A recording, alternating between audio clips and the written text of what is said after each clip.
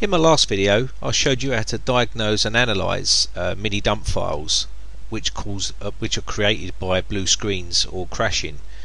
So in this video I'm going to be showing you how to use Microsoft Diagnostics Recovery Toolset, DaRT for short, using this to actually disable a device driver or something like that, or a service, using this method. So what we're going to do is go into this environment here, and if you remember, we did the crash analysis last time. We're going to be going into computer management this time.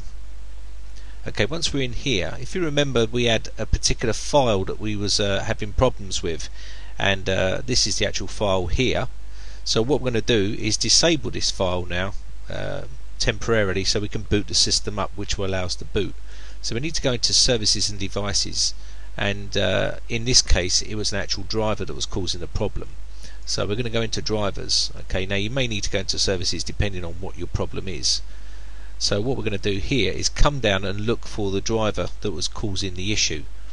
So it begins with I, so we're going to come down here, and this is the culprit here, and as you can see it's set to manual. So what we need to do is right click on this and go to properties, and then we need to click on disabled.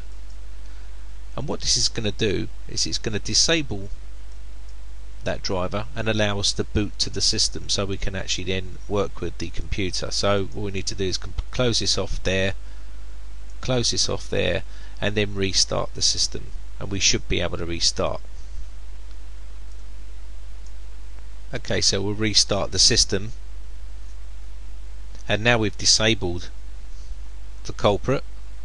We should be able to get to the desktop and then carry out some repairs. And maybe it's malware that's causing this problem, or it may be just a duff driver or something like that, that we can then download the latest version and replace that driver.